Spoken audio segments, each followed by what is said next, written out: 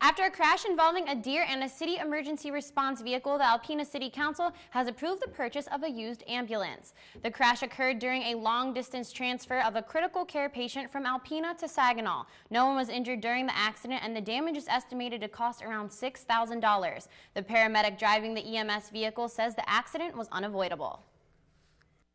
We were just north of Standish when the deer jumped out from the right side.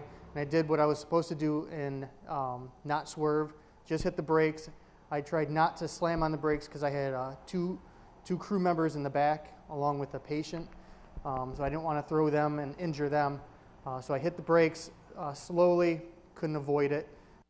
On Monday night, the fire department asked for permission to add a backup ambulance to the fleet so that when one unit is down, they are still able to provide both local and long-distance services. The City Council agreed to transfer $4,500 into the ambulance fund to buy a used ambulance from Sanborn Township.